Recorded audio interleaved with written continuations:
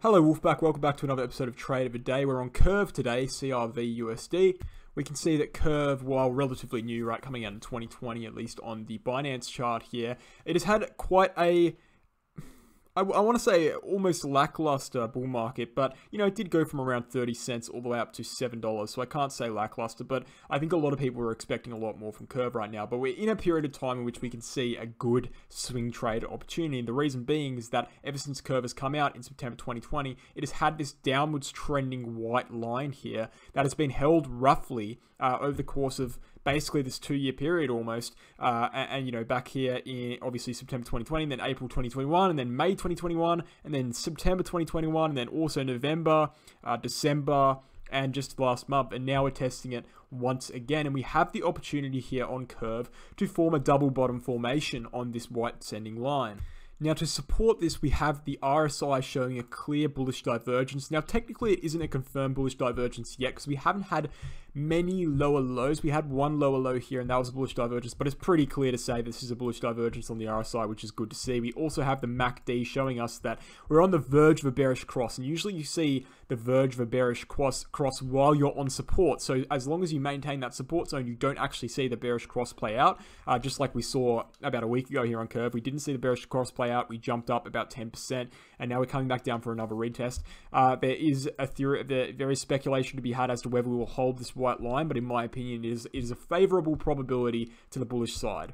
Now, as for the trade itself, if you're going to be taking this trade, you want to get as close as possible to this white line, buy in at the white line, and wait for a swing up to, say, this blue line here at $3.72, or depending on how long it takes to get there, even the 200 SMA, which is currently, you know, at around $3.50. So let's see what a trade from that region would be. So it'd be $2.70 to around $3.50 would be a 28% gain. To this blue line would be a 36 gain.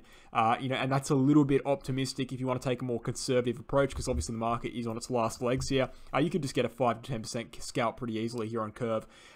It all relies on whether we hold this white line, and so you don't want to be overexposing yourself. I wouldn't be entering right now. I'd be waiting for an actual retest of the white line here, and then if we see say, you know, a pretty clear close below this white line, say a daily close below, let's say daily close below $2.70, $2.75, that's going to be a signal that this white line isn't going to hold, especially if Bitcoin's tanking in that period of time. That's going to be a sell signal. As for, you know, automatic stop losses, it's a little bit risky in this kind of market environment right now. Lots of volatility going on, but that's definitely the thing you need to keep your eye on, this white line, and trying to catch the best bounce possible off that region.